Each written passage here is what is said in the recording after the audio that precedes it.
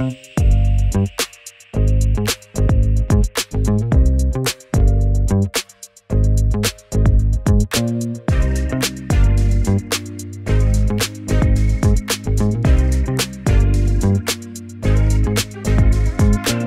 new bullet journal, everyone! It's Erin here, and I'm so excited to be setting up my 2023 journal. This is something I look forward to all year.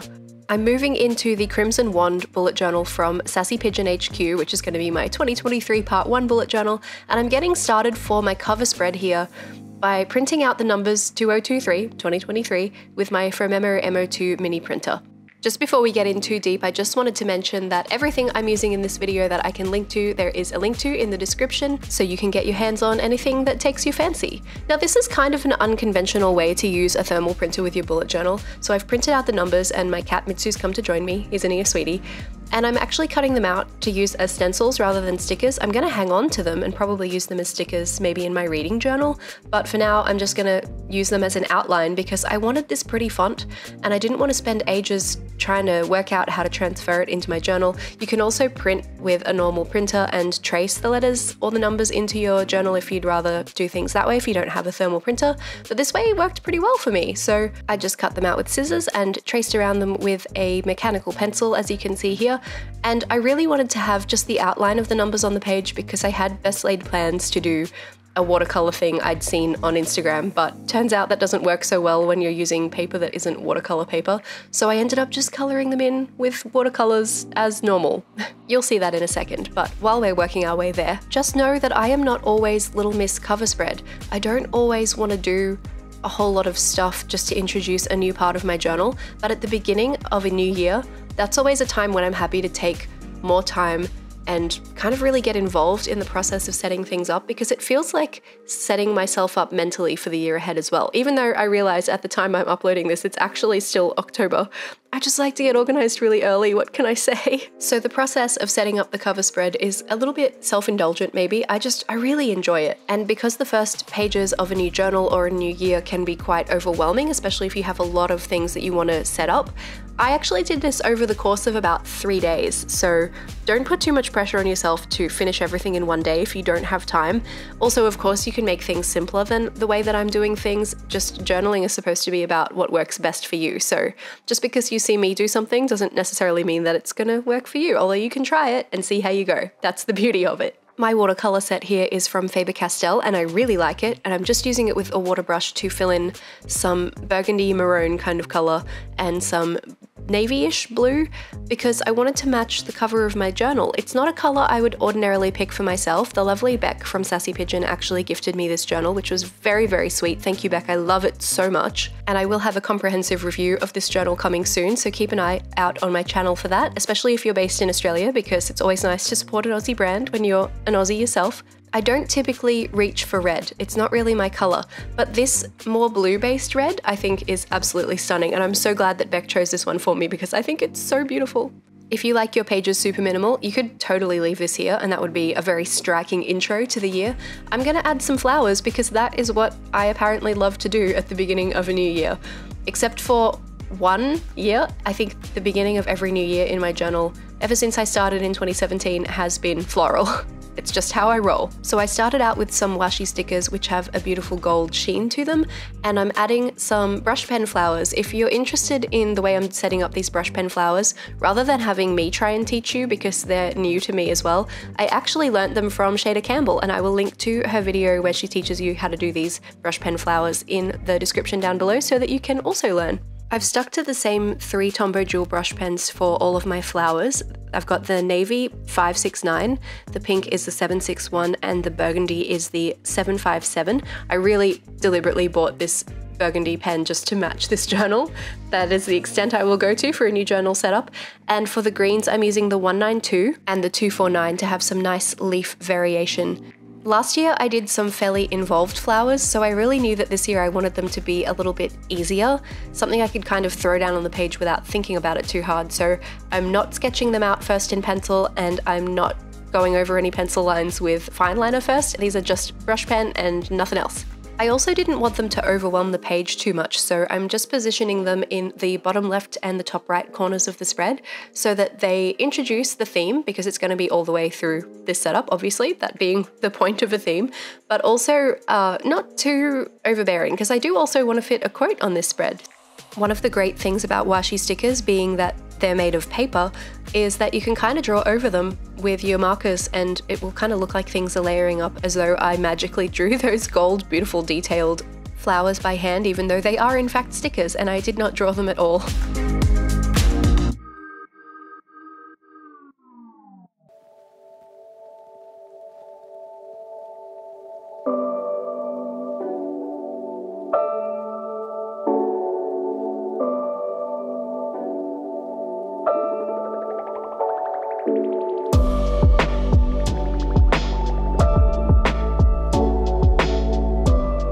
It's time to add my quote to this spread, and I didn't want it to be overwhelming considering there's already some stuff going on this spread, so I'm adding my quote in with letter stamps, lowercase ones, with a silver paint pen so that it ties into the cover with the silver wand embossing, but also it's not kind of too in your face, you know, it's sort of soft. My quote for 2023 is, "What is life but one grand adventure?" which I think is really appropriate because this is the year I'm gonna start traveling again and I'm really excited about it. Just adding a couple more florals to balance out the layout, and then we're going to move backwards actually, rather than forwards. You know this awkward first page of the book? I decided last year that I liked having my grid spacing page there, and I'm going to continue that tradition but with a bit of a twist. And it is here that I pay tribute to my grid spacing bookmark queen, Tracy Tyler Revel, who came up with this incredible idea to cut out the last page of your book and make a bookmark out of it so that you can just place it over your pages when you're setting up a new spread or a new page and never have to count spaces ever again. So I cut the last page out with a craft knife, and I'm just using this little paper cutter thing, which is fine for thinnish paper. This is 160 GSM journal paper.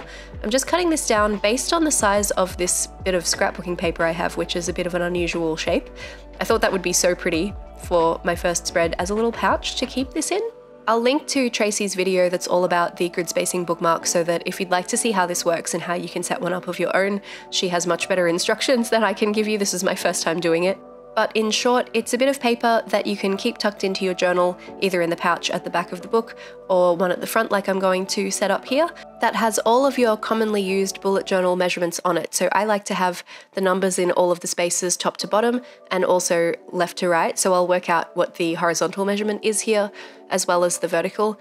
And you can also add on any common page divisions that you like to use. So I like to divide my page in half and into thirds quite often, so I'll make sure that those are already calculated and on my grid spacing bookmark ruler thing so that I don't have to think about it later on.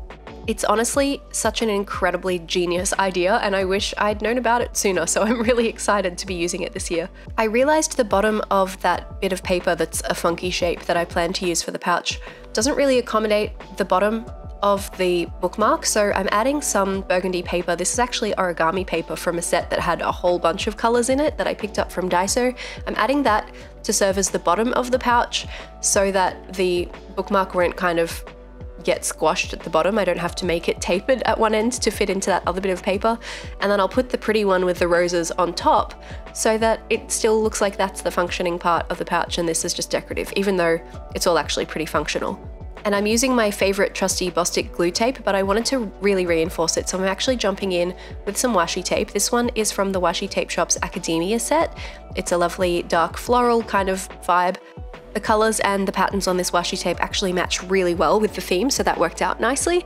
I'm using my craft knife again just to cut off the top there of the washi tape so that it doesn't look too messy or unfinished or unintentional. And now we get to write on the bookmark. So I'm going to start with the numbers 1 all the way down to the bottom of the bookmark. So this book, like most 5mm dot grid A5 journals, has 38 spaces from the top to the bottom and 26 spaces from left to right. I tried to make the corners pretty with a pretty little corner punch thing that I got recently, but I think my technique is a bit off and they didn't all match, so I kind of just tried to even them up with scissors. Now, I was tempted to add this pouch on next, and I even put the glue on it, but then I remembered that I wanted some of those florals represented here, and I kind of want them to look like they're also coming out of the pocket. So I thought before I stick that down, even though some of this will be covered up by this other bit of paper, I thought I'd jump in and lay down some more of the same florals that we did on the cover spread. And I'll just make sure as we go that they're going to be visible. I'll check by placing that bit of paper over the top just to see where everything's sitting and make sure that it looks nice and balanced once it's all done.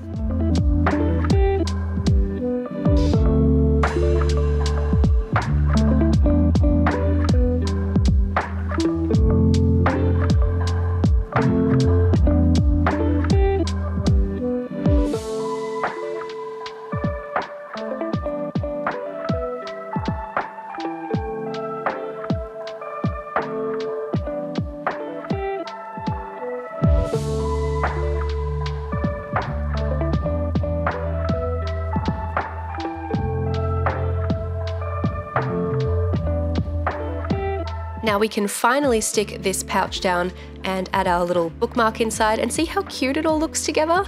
I wanted to make sure there's a little heading on here too. Even though I know what the page is, I do share my pictures of my bullet journal layouts and stuff on the internet, so I wanted it to be clear what was going on here. So I'm just adding my grid spacing heading with an Artex metallic paint marker. This one is another sort of burgundy color, and I'm just printing that on an old envelope with those same letter stamps from earlier, tearing it up a little bit, and I'm going to layer that with another one of these gold leaf stickers and another little floral rose moment that is on a PET sticker as well. And together with a little bit more washi tape just to make sure that pouch is extra strong, because I'm going to be putting this bookmark in and taking it out of the pouch a lot, just to make sure it's all strong and reinforced and stays there for the whole year.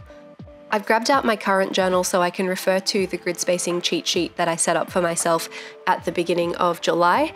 And on the opposite side of my bookmark, I'm adding the page divisions by thirds and by halves for the horizontal in one colorway, and then the page divisions by thirds and by halves for the vertical.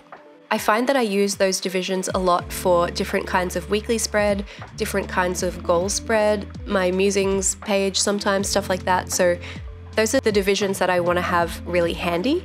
I did have quarters as well last year, but I didn't find that I needed it, so we're not going to use it. And we're going to actually flip forward now to my future log. You might also know this spread as a year at a glance or a yearly overview or something like that. This is that calendar that shows the whole year.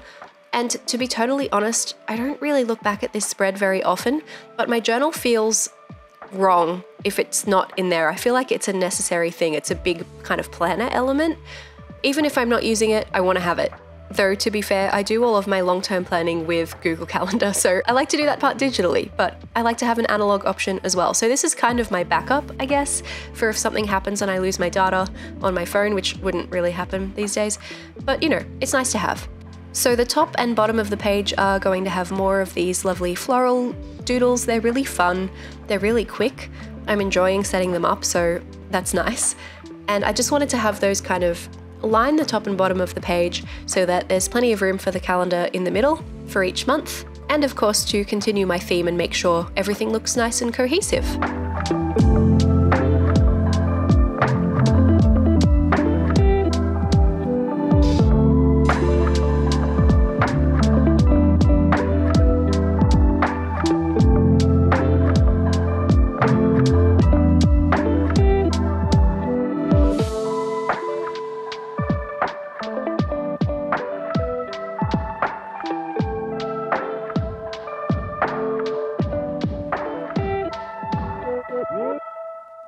Now it's time for the functional stuff, so I'm going to add in each month here.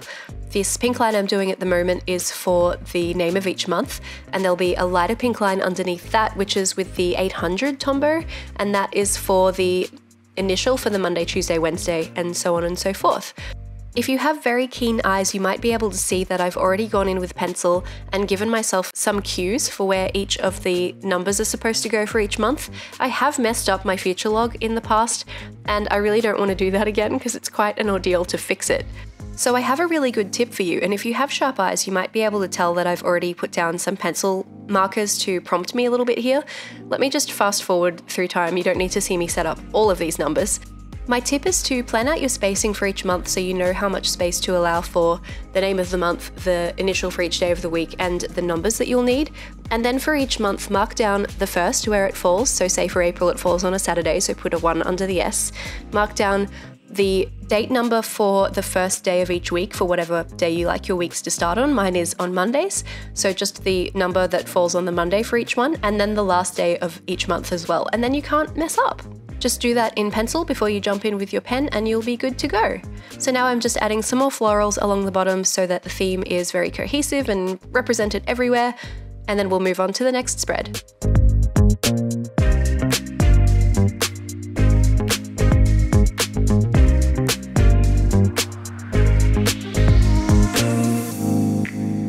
Apparently, I'm a glutton for number writing punishment and I want to make my hand very tired, so my next 2 spreads are going to be for my content planner. If you aren't making content for social media, this might not be so relevant to you, but you could also adapt this and make it an assignment tracker for school or something like that. Maybe some kind of project overview tracker for your work, anything you like. I think this is a really versatile setup actually. I want a lot of space for planning here, which is why I'm setting this up so that it's 6 months to a spread, which means that there are 2 spreads for this section rather than 1 like we did for the future log on the previous spread. And that's because I like to plan out my content a week at a time for YouTube, because I put up a YouTube video every week. And this is a good way for me to have in mind what I need to be getting ready for, what I need to be preparing for in the coming weeks. I can plan things like Halloween and Christmas stuff way in advance, which I really like to do.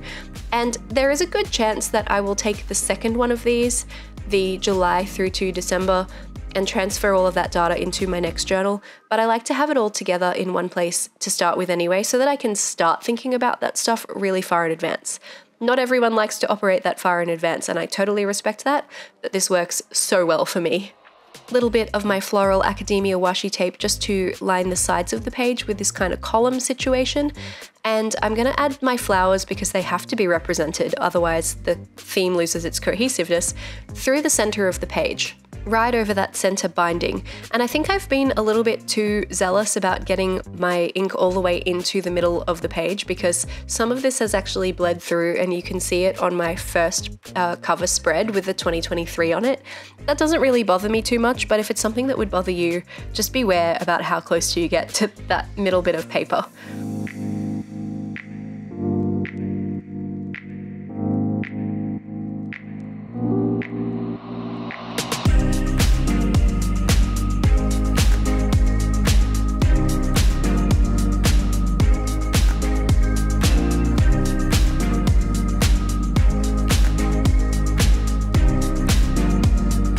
Jumping in with my silver metallic paint pen again with my lowercase letter stamps to add the heading at the top, content planner. Wherever possible, I like to start with the middle of the phrase or the word that I'm stamping so that I can try and center it as best I can. It doesn't always work out, but it's gone pretty well in this instance.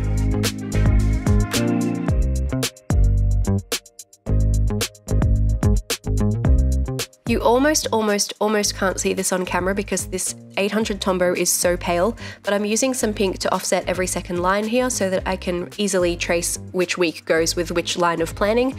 And the next spread is exactly the same except for July through to December. So we're going to go in hyperspeed through this one because you basically just watched this, and this is the same thing again.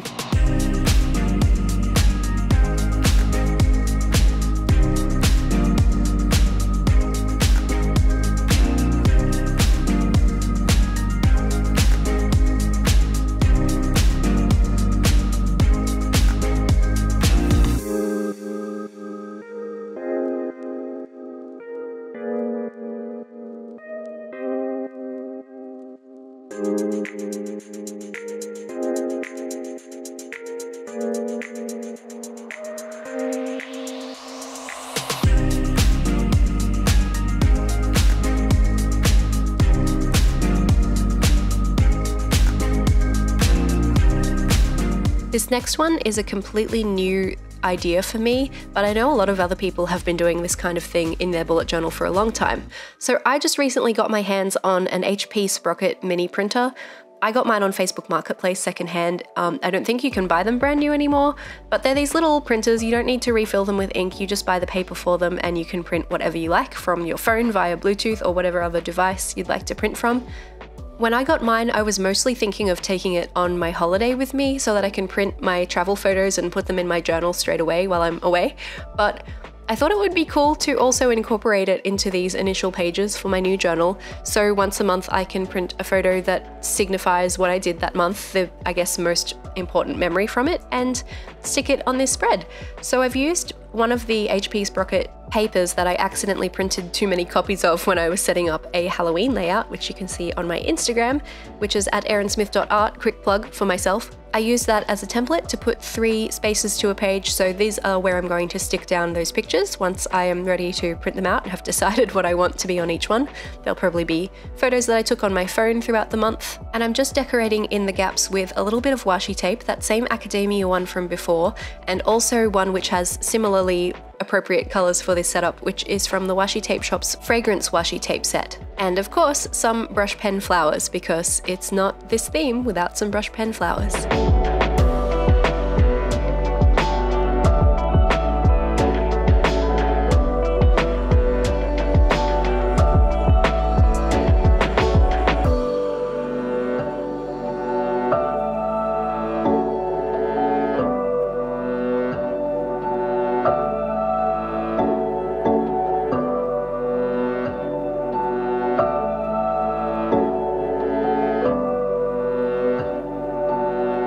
Just like with the content planner, this is a 3 months to a page, 6 months to a spread kind of setup, so I'm doing just about the same thing with a slightly different layout for the second spread. This is going to get me from July through to December. If you use 2 journals to a year the way that I do, you might want to have this spread in your second journal, but I like having all of this stuff together, and I don't mind getting my old journal out to contribute to it once a month, so I will be doing that. And I have some trackers coming up that I will need to be grabbing my journal out every month to fill out anyway, even in the second half of the year. I just think it's easier to have all that stuff in one place, you know?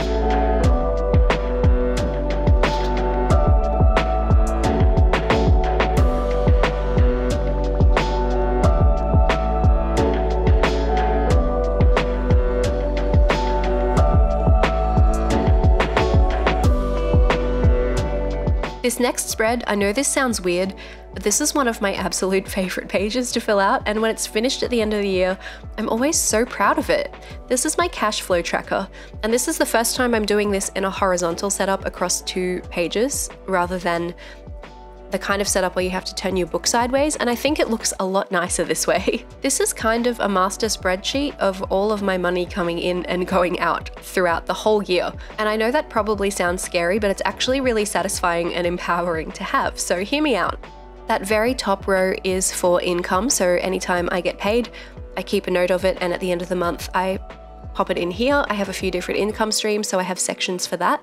The second section is for my long-term stuff, so how much I've got in savings in the bank, how much I've got invested, and how much I have in my superannuation, which is retirement savings in Australia. And that bottom table, the big boy, is for expenses. So I've divided my expenses into categories. Each month I have a spending tracker within my monthly setup where I keep track of how much I spend on absolutely everything. And then at the end of the month, I tally it all up, it goes in here, and at the end of the year, I can see where all of my money went.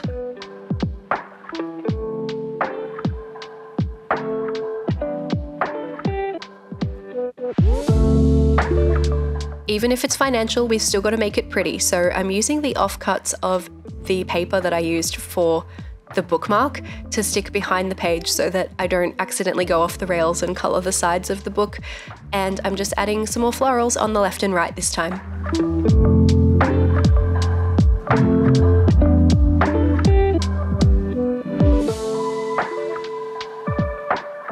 Just in case as you're watching this, you're thinking this theme may not be for you, I do have several other years worth of beginning of the year plan with me videos, and I have links to all of those in the description down below so that you can look for some different inspiration.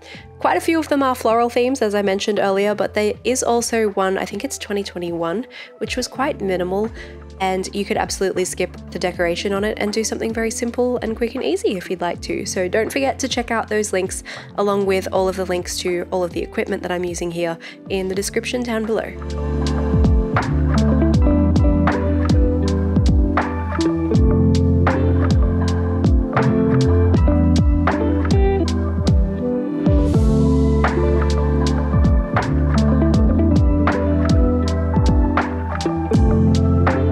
Time to jump back in with my stamps to add my heading at the top. This one's going to say Cashflow Tracker, and then we'll move on to the next spread.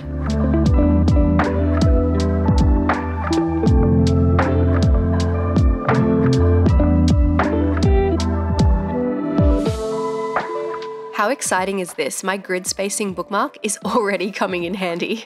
This next one is a single page. This is going to be my goals page, and I'm dividing it into 4 boxes because I like to divide my goals into 4 different categories. I have my personal goals, my financial goals, and then the bottom 2 will be, it will look a bit strange, but when I stamp the headings on, it'll say ESA and ESP, and those are my 2 businesses. So ESA is Erin Smith Art, which is what you're watching right now, my YouTube stuff, my Instagram stuff, me drawing in a book generally.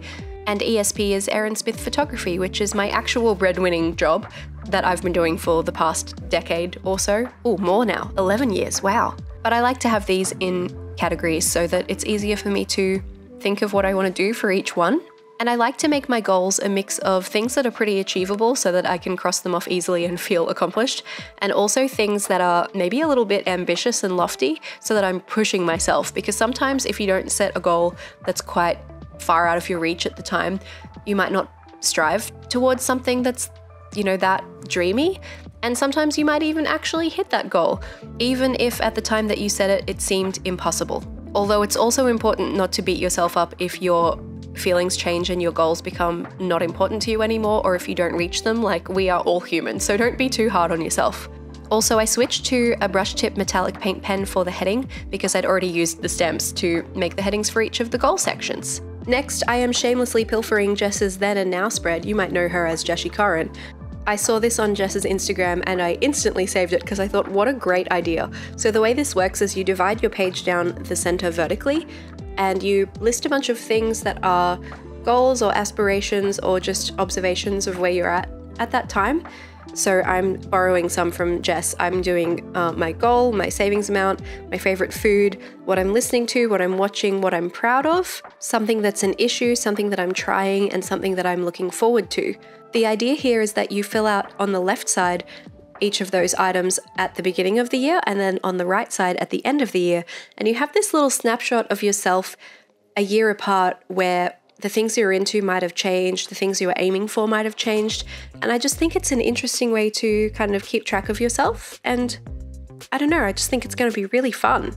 So huge thanks to Jess, what an incredible idea. And thank you for putting it on your Instagram so we can all thieve it. Because I saw a lot of other people also commenting like, I think I want to try this. I am returning to my layered flowers and a stamped on a separate bit of paper, torn around the edges kind of heading situation to put then and now. I wish I had a plus stamp, but I don't, so I just kind of had to freehand that one and do the best that I could. And I wanted to have that cut out of the paper, or torn out rather, so that I could work out exactly where my flowers needed to go so that I could draw them on the page.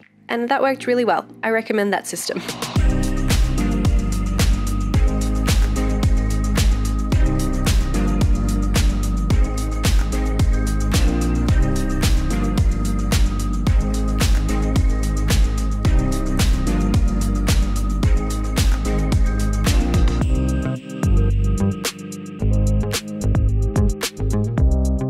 I am just realizing now as I record this voiceover that I've forgotten to include a social media tracker, which is kind of a big important part of the initial setup for me.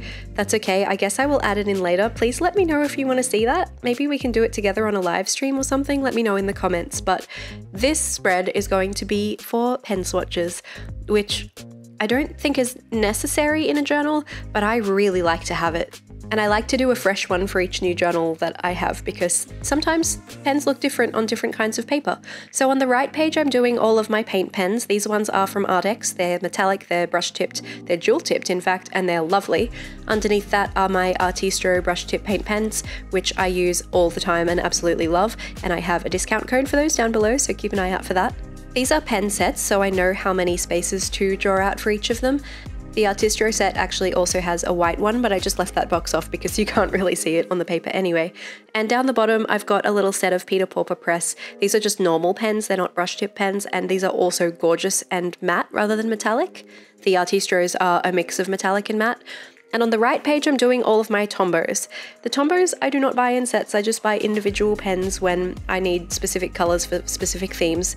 So I tried to arrange them into something resembling a rainbow, but it doesn't really matter as long as they're all swatched on the page. I just find it easier to pick color schemes for upcoming themes if I have them all laid out somewhere like this, and it's also nice to look at. And with that, I am all set up for 2023, with the exception of my social media tracker page, which I will add at a later date. I hope you enjoy this little flip through of the year that is yet to start for us, and I hope you've enjoyed planning with me so much.